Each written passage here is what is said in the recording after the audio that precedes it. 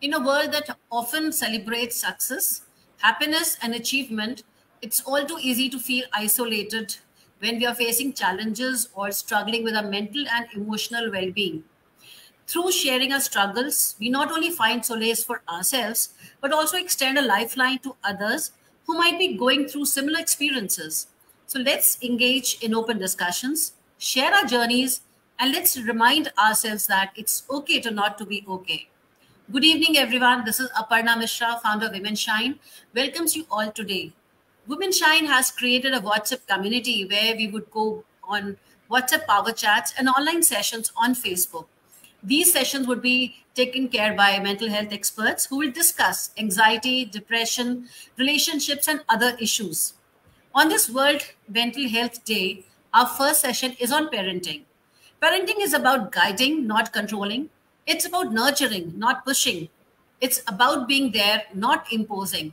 So let us discuss today with our expert the challenges and joys of raising the next generation. Please feel free to put in your questions in the comments box and we'll take them one by one. The guest today is Rohini KESAVAN RAJEEV. Welcome, Rohini. Hi, Aparna. Thank you so much for having me. Hi, Preeti. Rohini is the senior behavioral health practitioner, POSH compliance consultant, licensed marital and 22 years of experience in mental health care. She is international award-winning social impact entrepreneur, speaker, and parenting coach. She's also the board of education member for social work, Bishop Heber College, and a member of the Managing Committee of MPA, which is India's first mental health NGO. She's the founder and clinical head of the Able Mind, based out of Bangalore. Welcome, Rohini. Thank you so much. It's such a pleasure to be here. I also welcome Dr. Preeti, who's the moderator of the chat show today. Preeti is a doctorate by profession and a writer by passion. She has worked as a UGC research associate, freelance proofreader, content writer, and content strategist. Her penchant towards writing has helped her achieve laurels in that field. She is also a well-published in both print and digital media. She has publications on national and international platforms. So I welcome Rohini and Preeti over here. Let's have a very good discussion on parenting in 2023. Over to you, Preeti. Thank you, Aparna. Thank you. Hi, Rohini. Welcome to the show. It's wonderful to have you on this day. And since you are a psychotherapist, one line, I think, so that people do not get confused, let me tell people what a psychotherapist is. It's the art of finding an angel to give you hope in the times of terror, despair, and madness. And I think Rohini is doing that kind of a job. So it's over to you, Rohini. Rohini, like today's topic is about parenting, and you're a parenting coach. So what kind of issues do you face amongst the children today? From you, so that you can enlighten the parents and us about this. Sure. Thank you so much, Preeti. I think angel is a bit of an overkill, but thank you so much for that very generous introduction. Issues among children today, as we can see very much, is the increasing loneliness. I think for me, that is the biggest concern that I'm observing. Isolation amongst children is increasing tremendously these days. For example, even as, recent as 20 years ago, you wouldn't see children struggling to sort of make friends or, hesitating to share what, they're sort of feeling and worrying about whether they'll get judged. That wasn't as high as it is today. I think children these days are sort of becoming very social media savvy, and they have a great social media persona. But when it comes to interpersonal interactions and communication with one another, being able to sort of, be themselves freely and openly, they're sort of struggling with that. That for me is the biggest challenge I'm facing as a mental health practitioner who works with adolescents and children as young as 10, dealing with that. Yeah, that's a problem. Thank you. This is a area of concern. But as you say, earlier also, people we face. And I think the reason could be the nuclear setup, which we are having today. But 2 decades back, also, there was this nuclear setup, and I think we were also brought up in that setup. Yes. And teenage issues were prevalent then also. But Absolutely. why is it so much today? I mean, a little more from you about this topic. Why children are facing this so much? It couldn't be only social media presence, could be other factors also. Absolutely. So I think, Preeti, from observation and being a parent myself, what I feel, and with communicating, the number of sessions I've had with the youngsters, 15, 16, 17-year-olds, there is a lot of perceived judgment that they feel. There's a lot of information overload. There's a lot that they are sort of having to deal with compared to what you and I had to deal with when we were young, right? Our world wasn't as expanded, and literally access was not as much as children have these days. So they don't just have to worry about, oh, what is my parent thinking, what is my teacher thinking, and worst case grandparents, and that's the max we would sort of stretch to in terms of an impression, or how they sort of come across into whether they're communicating, whether it's marks, whether it's appearance, whether it's prizes or whatever. But right now, that's not what it is, Preeti. There are so many expectations from children from so many forums, and I think as parents also, we tend to live vicariously through our children. Like, we didn't get that, हमें वो नहीं मिला था, हमें हमारे बच्चे के लिए तो वो चाहिए ही चाहिए. Whether it's a degree outside of India, whether it's coveted awards, whether it's a child that is exceptional in 5 different fields. I think somewhere there's a lot of pressure that we are also putting as a society, as parents, on these young minds, and they're just not sure how they deal with it. And if they complain about it, if they talk about it, will that make them less? Will they be seen as incompetent, right?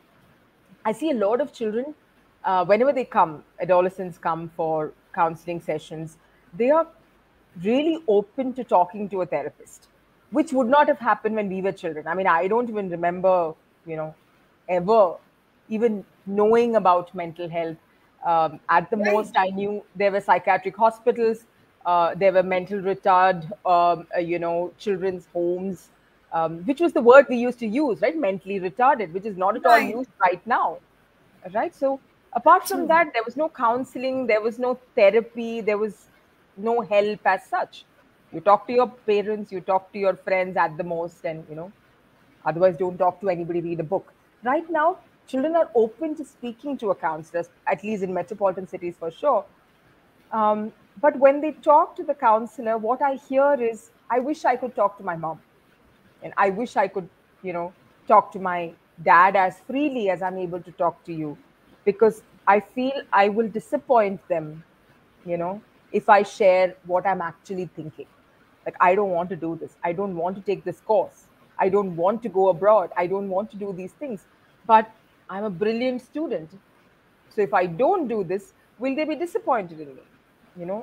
So that sense of responsibility, that sense of not really experiencing your childhood like you and I were lucky enough to experience, I think it's hitting them a lot these days.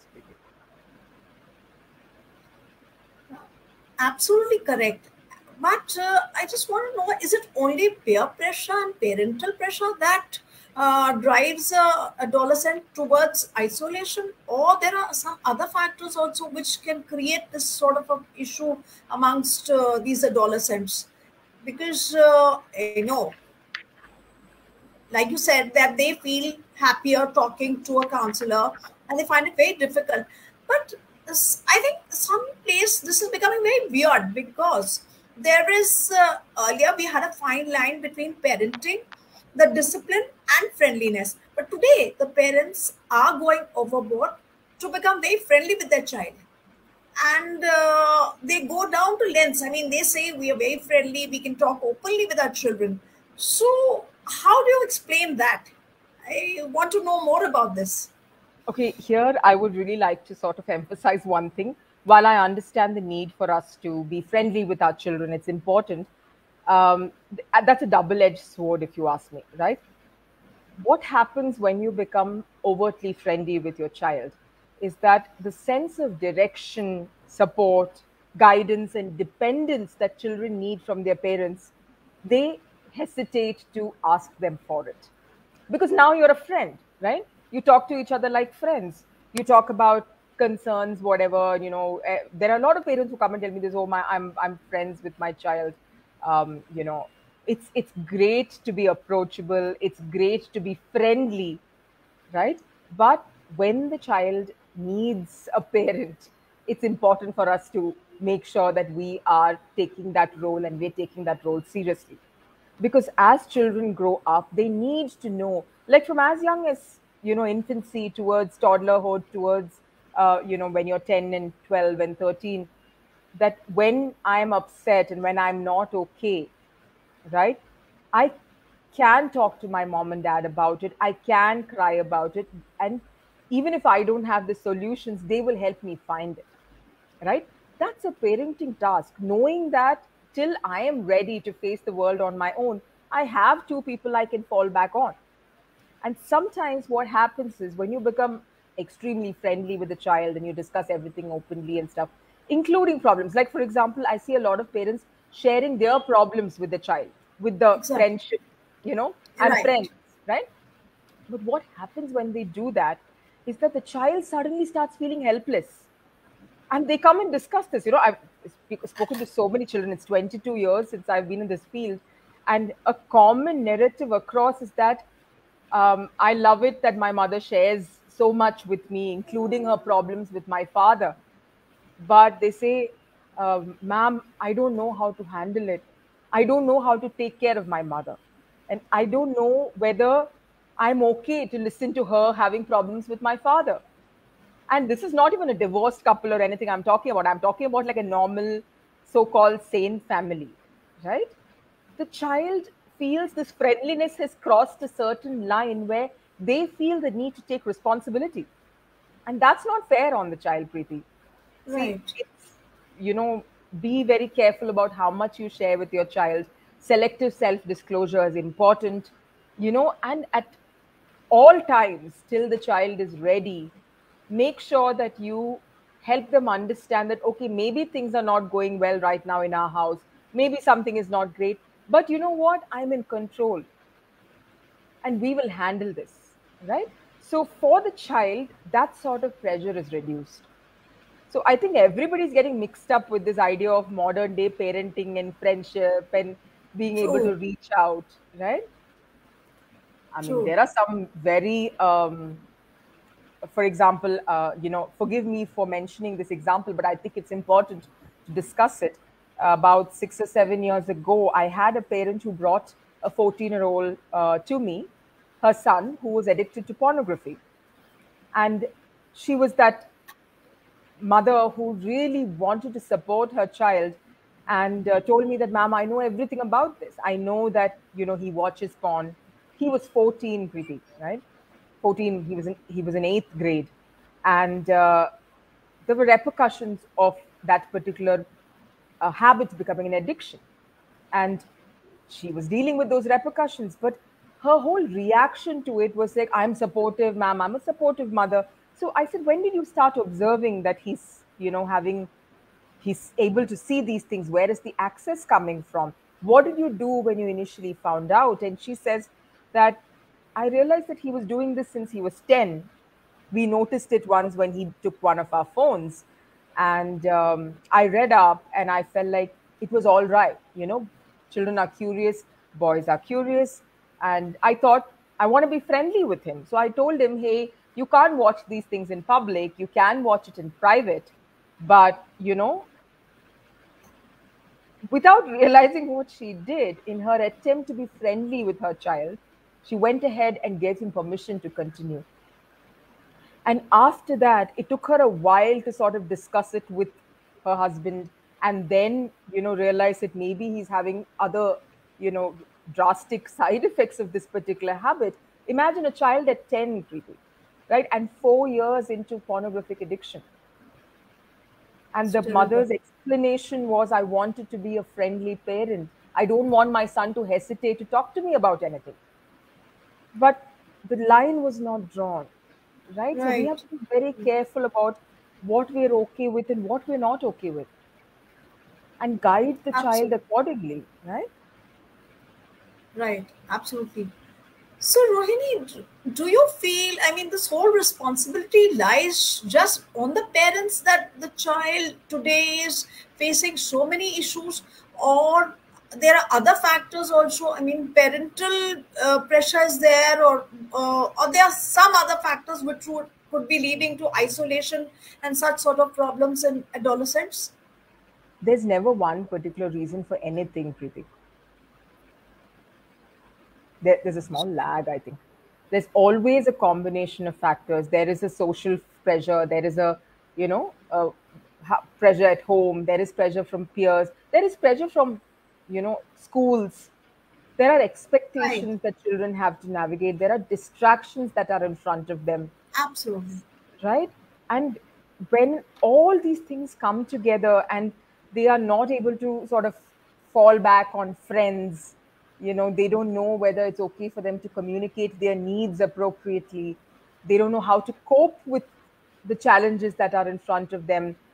They don't know how to handle a no, right? They don't know how to handle something not happening to them the way they want it to happen. For example, if someone is used to, again, sorry to bring parents back in here, but used to parents catering to their every need, either to Absolutely. overcompensate or, because they feel like, okay, they have to make sure that the child feels cared for because you're working all the time and, you want to sort of compensate for the quality of time that is lacking.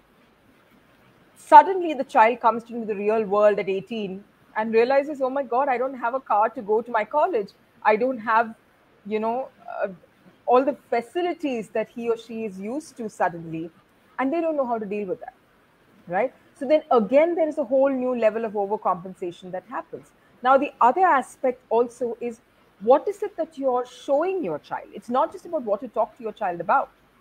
It's about, you know, how do you display your own, ways of affection? How hard are you working? What do you prioritize? How do you talk to your own parents? How do you deal with stress?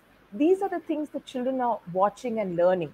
So if they feel that, oh, my father or mother don't really discuss problems in our house,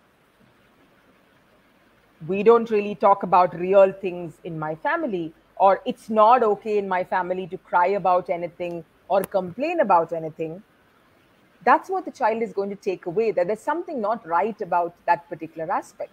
So I'd rather keep my problems to myself, right? Because talking about it means I'm getting judged because my Right. parents don't talk about it. So Right. if I talk about it, it makes them uncomfortable. So for as parents, Preeti, I would really request everyone to notice how they respond to their child and That's start right. young. Start young. 16 and 17 is too late. Start at 5, start at 4. When the child comes and tells you, I hurt my knee and I fell and the other child was beating me up, don't tell the child that, you know, don't be such a sissy, just get up and, like deal with it, right? Don't cry, especially for boys. Sometimes I think it's a little lot harder for them. Right. What you need to tell them is, okay, how did you deal with it? Sit to their level and teach them, okay, you know what, are you hurt? Let's make sure that you're all right. Then let them talk about, okay, how they're feeling, and then tell them, okay, you know what, this is not, something you need to be worried about. It's all right. We'll figure this out, right? Let's get your wound cleaned up.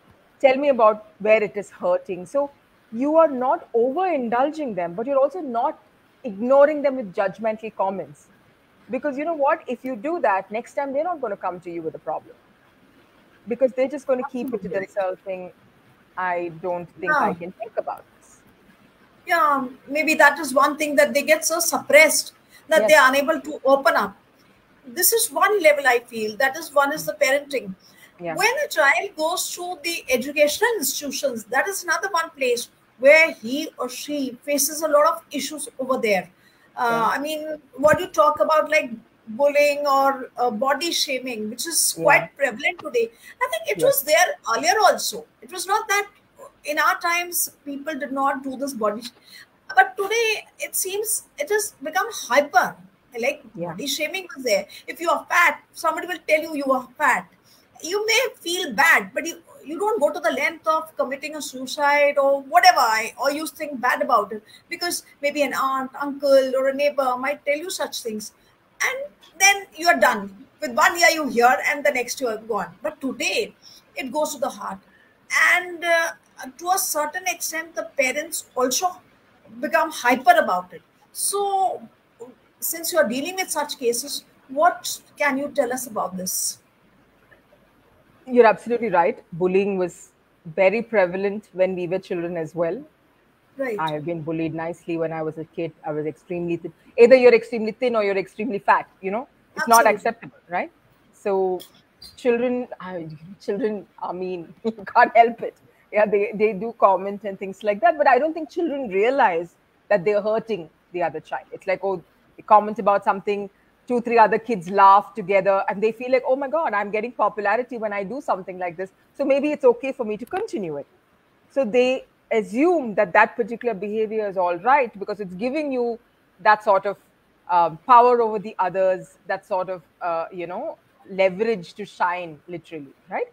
Now, what happens is if the child is from a home that tells the child time and time again that, you know what, you're okay the way you are, like don't let this bother you, however, make conscious choices. If it worries you so much, the way the child is going to react to it is probably going to be slightly better than a child who's coming from a place where the parent or the grandparent, like you say, or anybody has constantly reminded the child that the child is too thin or too fat or wearing glasses or too dark, or those kind of comments about appearance, right? Now, when we were young, these comments used to come. It used to be very hurtful, but we did not open a tablet or a website or a television or a Instagram feed or whatever and see advertisements with people talking about beauty. Constant information overload about do this exercise to lose weight, have this kind of food to lose weight, do this to have better glowing skin, bridal makeup at this particular level, boys looking a certain way, girls looking a certain way. So even if you don't do that in your house, there is a lot of undercurrents about the way a person should look, which we do as a society. Our advertisements, our food choices, every single thing. Oh, are you tall enough? Are you strong enough? Are you fit enough? Are you, why do you have to be all these things? First, be okay enough with who you are, right? That's what we need to sort of instill in children. You will become tall when you're the right age. You will start putting on weight after a few years. You will start losing weight as you grow older and, you start focusing on fitness and things like that. These are not critical things. It's who you are from the inside, who you are as a person. What do you do? How do you think? Those are the things that are important. But that's not how many advertisements are telling that, Preeti. How many advertisements talk about kinder, resilient? The advertisements talk about taller, stronger, smarter, right? And fair. And fair and lovely. Fair and lovely. Because that is one thing which I think Indians are obsessed. Because you should be fair. Any girl, if she's a bit towards a dusky color, there's something wrong with her. I mean, nobody considers dusky as a beauty. Mm-hmm. But from a young age, they start telling the child that, look, you do this so that you'll become a bit more fair. And girls as young as 7 and 8 are getting obsessed with this sort of a thing. They're using cosmetics and whatnot just because they want to look beautiful. At that age, we did not even know what beauty was of that kind. We were just normal because I think parents did not pay attention to that much of thing. There was this undercurrent is too much today. Do you blame only social media for this, or a lot is on the parental and even the educational institutions?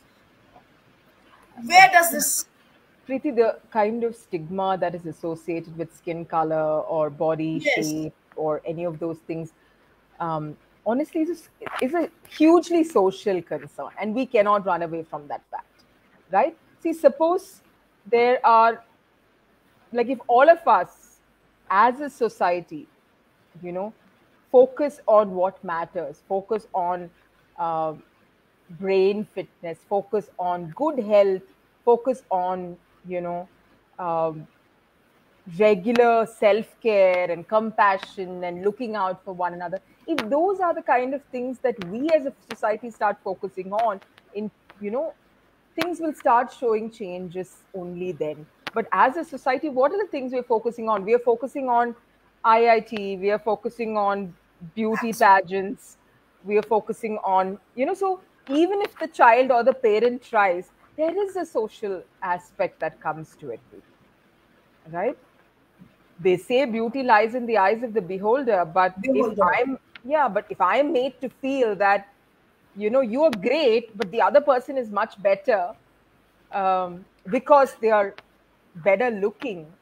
There are a lot of studies that says that, you know, better looking people uh, get higher salaries and get promoted faster, etc., for no fault of theirs. Okay, so it's not like, oh, I'm good looking so I'm getting promoted faster, but there is a bias, there is a selection bias, there is a bias that our society sort of portrays there, and we cannot deny that. That is definitely there. Yes, Our that is the. matrimonial ads, what do the matrimonial Oh, ads talk about? that is it. Yeah, that is one problem. Actually, that is from time immemorial. You just can't pinpoint it that this is just done in the present day, because Yeah, I think, as I told you earlier, we are but it's obsessed still with there, Preeti. color. That is the sad part, no? Yeah, It's beautiful, still lovely. there. Maybe the boy may not be so beautiful or handsome, I should say, but the girl has to be tall, beautiful. And another thing is, people are obsessed about convent educated. I mean, you should be talking in English, you should be smart. Now, is that the only criteria that a child should have to move in the society? Because earlier, okay, people were fat. We won't use the word fat. They used to be chubby. I used to say the child is chubby. But today it has gone up till obesity. The word we are using today is the child has become obese. Obese, पहले yeah. होता था वो खाते पीते घर का बच्चा है, but today you won't say Mm, that. Today you will say, oh, the child has become obese. You know, I talk to parents and some of them are obsessed with that. He or she needs to run, he or she needs to shed so much of weight at a young age. When a child should be eating healthy, they yes. become so over conscious about their diet. And what is a diet like? I mean, diet is not that okay, you can shed. They go on with getting wrong ideas from the net about Yeah. intermittent fasting and whatnot, Mm, and mm, that they will shed weight in no time yeah. instead of eating healthy. But still, that intermittent fasting can be there, but they will be on junk food. That's the best answer to it. I can you you might be getting a lot of such cases. So what do you say about that? Like obsession is there about this figure, and mostly they want to look like those skinny models. Actually, Preeti, you know, before I answer that question, I'd also like to say that while women, you know, like matrimonial ads for women, for example, focus on beauty so much and like convent education and things, the pressure on men was also there in terms of how much money is he earning, which Yeah. college did he go to, right? So there was selective concerns for each gender, if you ask me, and you know that's unfortunately, I'm hoping that as our children, you know, as they grow older, that changes, right? And I am seeing those changes as well when it comes to choosing a life partner. The currently 24, 25 to 30-year-olds are looking at things beyond beauty, looking at things beyond a job, right? Which I think is very encouraging. They're able to sort of think beyond the obvious and look beyond what they can see. But coming back to your what you said about obsession with beauty and what really Yes, does the that food, happen a the lot? Yeah, the food, the food choices. diet. Correct. The food choices, again, it comes down to how we as a family are able to, involve the child in the whole process of disciplining and self-care, right?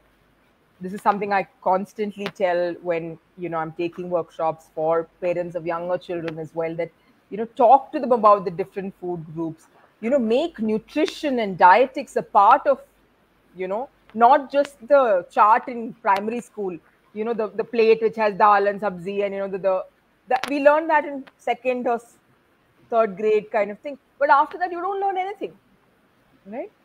The choices and the way you start thinking about food starts changing when the child is 11 and 12. So it's during those times that you really need to bring back the focus on saying, okay, you know what, these are carbohydrates, and this is how this kind of food is going to help you. This is how pasta will help you. This is how roti will help you. And make the child think, right? Allow them to figure out, okay, if I'm going to have excess junk food, this is how low my energy is going to be, and this is going to be the repercussion. So you decide whether this is something you really want to. Ending junk food is not the answer. It's not practical at all. But 5 to 6 days a week, can you encourage them and participate with them to give them the right kind of healthy food and not force it down their throat? Children these days are not like us, Preeti. For us, whatever our Absolutely. parents cooked and kept in front of us, we had to eat that. We had to eat. We Yeah, had to. nowadays children ask, oh, what's for dinner? What's for lunch? They want a choice. So They're when spoiled for choices. They're spoiled for choices. absolutely, but you can turn that around, Preeti. It's not such a bad thing, when you No, you give them can a turn choice. them around. Correct. Give them a Nay, choice but that's healthy. actually, I'll tell you what I have seen.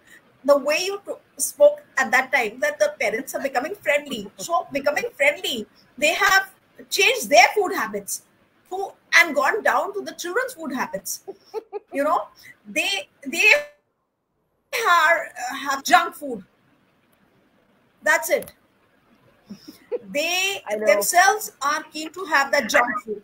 So, how do you ask a kid to change? That's That is true. That's a true. whole. If I am sitting at home and watching TV all the time and I tell my child, go out for a run, become physically fit, that's not going to happen. That's never going to happen because the moms today are also couch potatoes. They also love watching their serials. Maybe they're munching, crunching, and they expect the child. You go out, you take an exercise or whatever you want to do, and don't eat this junk because they themselves are binging on that sort of a thing. So, any sort of a thing would you like to tell our viewers and our parents, particularly, how they can manage these things? Okay, you said like 5 days a week, it's normal food, and then maybe a day, a cheat day. So, how can we change the mindset of our child? The It's parent not has to just be about food. not Food, about food, but yeah, everything. food is just one aspect of it, right? Everything, um, is they learn a lot from what we do and how we deal with situations and how we make choices, a lot more than what they hear from us or the books they read or what is taught in school.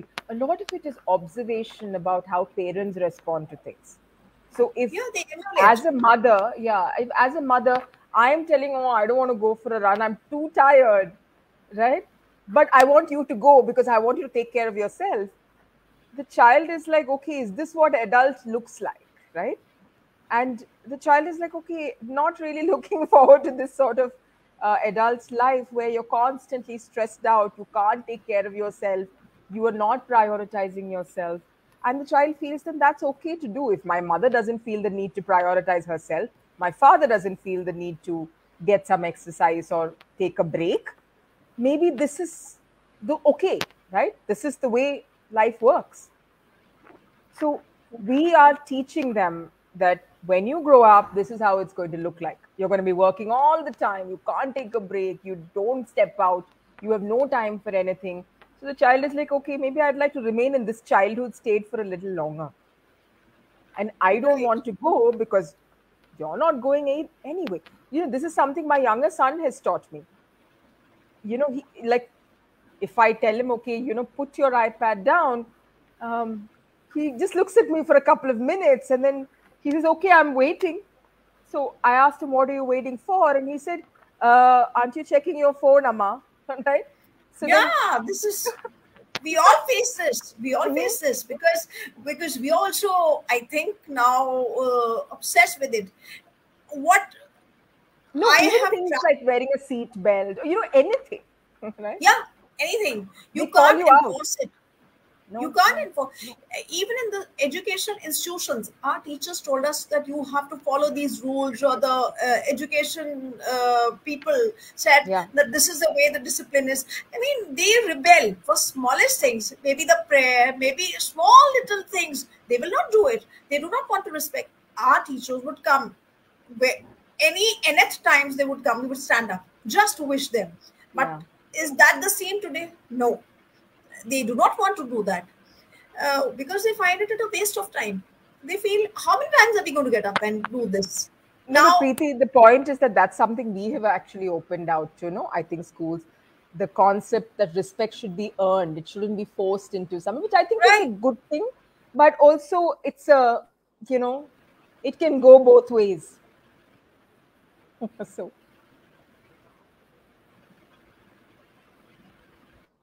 Okay, hi, Rohini again. Yeah, we have one very good question from Shraddha Savant-Desai. She wants to know that when should we press the switch button from friend to parent and vice versa? How can that moment be identified? I think this is a very important question and relevant to parents of today. It's something very important. So really, we need to know the answer of this. Thank you so much for that question. There is no such switch that is possible, first of all. However, what I would urge you to do is that, if you can share the age of your child, that would be great. But the point also is that be involved in your child's life. Know your child's friends, know your child's interests, be a part of those interests right from a very young age, right? So when you start getting involved as a parent, without becoming a helicopter parent, of course, giving them sufficient independence to take small decisions, giving them tasks that they can do on their own, when something is not okay with them, which means you understand that, okay, something is bothering my child because I'm seeing or noticing changes in his or her behavior. I'm noticing his or her reactions to things that did not bring the same reaction earlier. And when that happens, that's when the switch should happen. Because now that as a parent, you need to take over. You need to tell them, hey, you know what? I'm seeing something is bothering you. You're jumpy, you're getting irritated, you're not letting me come close. What's happening, right? Yeah. If there is something that's bothering you, let's talk about it. If I can help you with it, I will. So the point is, you can't do that if you really are not involved in your child's life in the first place. See, our job as a parent is not just to provide for them. It is to protect them, right? Yeah, it is to preserve them. See, guide them, control them. I think parenting is the 3 Ps: to protect, to preserve, and to provide. You cannot just focus on one. If you start focusing on the other two at an early age, the switch becomes a lot easier. Very true, very true. So we have one more comment from Shashi Thakur. She says, as parents, we need to be mindful of how we deal with our children. Our choice of words, tone of voice, and overall demeanor, neither imposing nor over-friendly. I think it's a very important thing. Yeah. Absolutely. That's bang on. Tone of voice and choice of words is really important. Yeah. Right. So thank you so much, Rohini, for a wonderful session. And one more thing. Okay, so Shraddha is saying thanks to you. Her daughter is 10 years old and she'll keep this in mind. Oh, absolutely. I have two kids as well. One is 10 and one is 14. So, yeah, I think the 10-year-olds are a lot more vocal than the Yeah, current that's right. teenagers, right? So they will call Right. you out if you're not doing the right job. All right. Thank you so much for your time, Rohini. It was a My nice discussion on pleasure. how we can understand and support a child. So this Thank is you so much. Parenting 2023. 23. Thank you so Yes, much. please Thank you, feel Thank you, Rohini. free to Rohini, reach out for being in the. anytime. Yeah, yeah, Yeah. of course. Share And your details and they people can reach all out. across have asked the same question from everywhere, from all over the country. The same question: how to handle teenagers with social media distractions. This is what I have got a lot of questions, and I think we'll try in the next session that we can handle and ask you how we can go about this, how to give a break to social media, because most parents have got this issue that the children have become violent, and because of COVID and this online and the gadget association, things have gone out of hand. So Yeah, how things can be managed, that is the biggest issue. They are cranky, they are having tantrums and yeah. have become violent. So I think next session we will we will join again, and till then we can wait for And I'm you to also, answer yeah, these I'm sharing your questions, website also on the link so Yes, that please. people can reach out to you and get back take to your you, guidance. because Yeah. Thank you so much. I'm parenting. happy to take questions anytime. Yeah. Yeah, theablemind.com. Thank you Yeah. both, Aparna and Preeti. Thank you. Thank you so Thank you. much. Thank Bye. you, Thank you so Preeti. much. Okay. Bye. Bye.